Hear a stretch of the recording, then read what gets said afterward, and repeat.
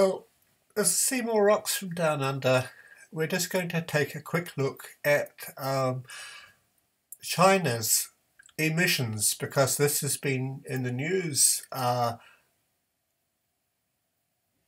in the last few days with reference to CO2 emissions, but also methane.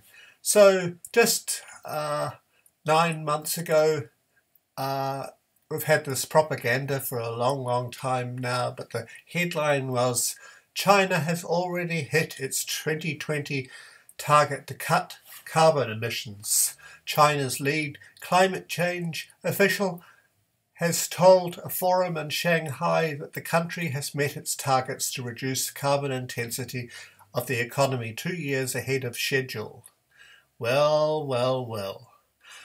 And I think about the same time, Margot and I were watching all the methane emissions coming up, so we always knew that was a lie.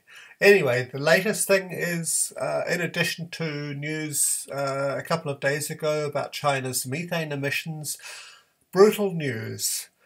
Global carbon emissions jumped to all-time high in 2018. We were told just months ago that it was all reducing, it was all good news, and then without any mea culpa, without any explanation, without any context, they just do an about face, and one has to wonder why. So anyway, here are China's CO2 emissions. They're the highest in the world.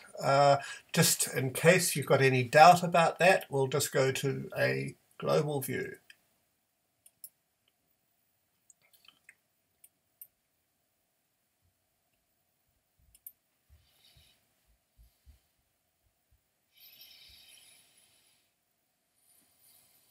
So here we are. That's the centre of carbon emissions around the world, and if we have a look, that's about 418 parts per million, compared with the world average, which is probably somewhere around 413, 414 parts per million these days. So let's just go and have a look at some of the other values. So we'll go back to Eurasia again, and let's just have a look. Well, we know all about methane, so let's just have a look at our good old methane. This will only be a picture. That's the total column, so we'll look at the surface level.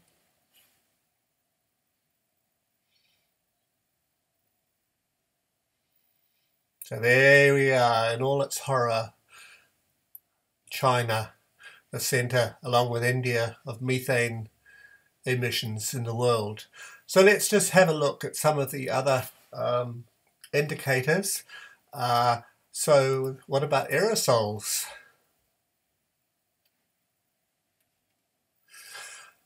So here we are. China is pretty high in aerosols as well. Not naturally, with all, not surprisingly, with all that coal, carbon monoxide. Yeah, there we are again. Let's have a look at particulates. Yeah, here we are again. And sulfur dioxide.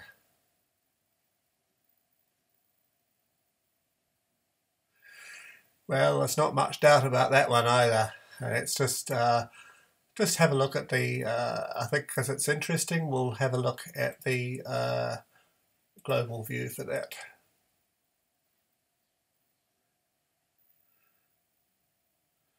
So we can see where the centres are, and they're all in Eastern Europe, Russia, and Asia, India, China.